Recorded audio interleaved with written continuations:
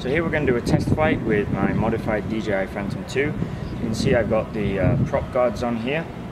I've painted my front prop guards yellow so when it's flying we get a better idea of its orientation in the sky. If I see the two yellow, then it's coming towards us. I've also painted the top part matte black. You can see also I've got the modification on here where I've got my antenna for my FPV. I've installed the mini IOSD on the inside of here, and my other modification I've done is on here, instead of using the string, I've actually put on some more stronger wire, and it looks a little bit neater and tidier as well. So let's go ahead and have a test flight. So I'm going to use my GoPro HD Hero 3 Plus, and I don't have the gimbal installed on my Phantom right now, so I'm just going to attach it using the normal GoPro housing. This isn't the most secure way of doing it, and you'll get a little bit of a jello effect on your video, but this is the way that I'm going to attach it using the clip. A few things about the settings here on the GoPro. First of all, as it's going to be hanging upside down, we need to turn the up settings so that the image will automatically be flipped, because usually it will be this way around. But as we have it this way around, we need to turn that setting on. And I have another video also where I go into some of the settings that you might want to use on your GoPro to give you the best video results. So I'll show you how I've attached this to the DJI Phantom. Okay, so here's how I've attached my GoPro. I've got the normal GoPro clip-on mount. You see I've placed it at the back here so I still have space at the front to attach my gimbal when it arrives next week. So for now we're just going to clip the GoPro into there. Make sure it clicks in and makes a nice click sound. You don't want this falling off while you're flying.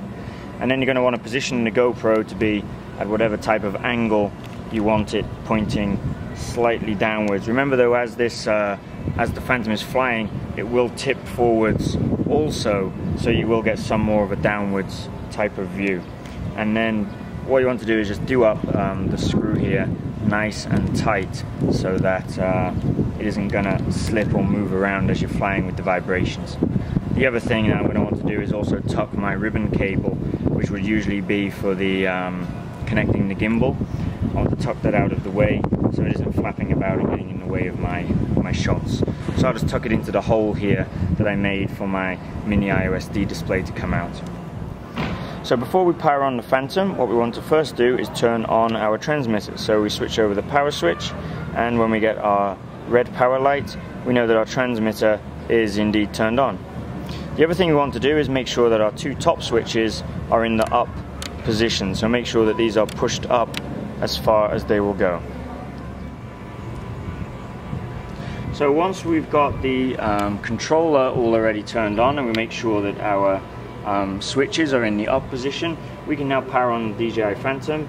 We press once and then press a second time holding down, and it will power on and make a noise for us.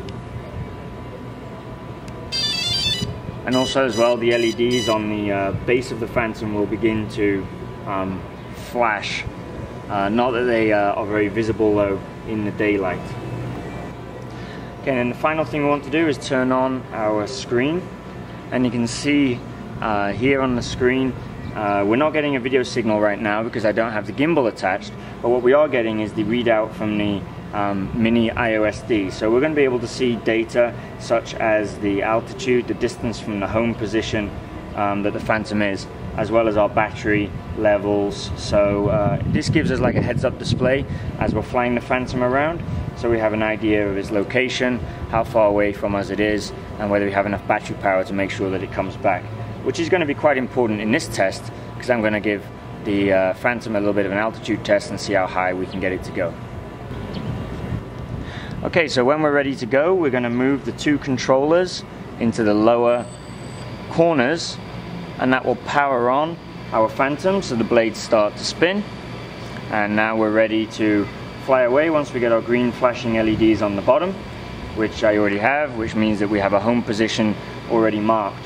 Another thing you can see on the mini on-screen display here is in the upper right hand corner the number of satellites that we're actually connected to already. So we can see that we have 8 satellites or 7 locked on, so we know that the Phantom has a GPS signal from the satellites and that it's ready to fly.